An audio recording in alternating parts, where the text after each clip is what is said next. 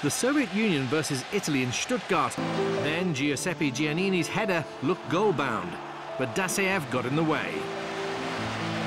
It remained goalless at half-time. We were well prepared tactically. Gennadiy Lytovchenko put the Soviets in front. With Italy pushing forward in search of an equaliser, the USSR were afforded space when they broke forward. Oleh Protasov took full advantage. We put a pass to the left-hand side to Lytovchenko. Lytovchenko to Protasov in the middle, and Protasov scored.